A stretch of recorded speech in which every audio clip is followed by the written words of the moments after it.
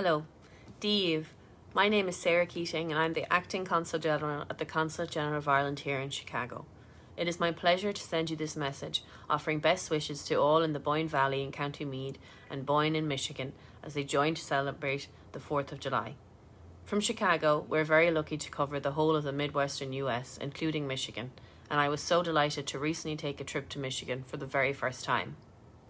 When the twinning between Boyne Valley and Boyne was originally announced a couple of years ago, the Consulate was delighted to see this initiative bring together two communities in Ireland and the US to celebrate shared heritage and friendship.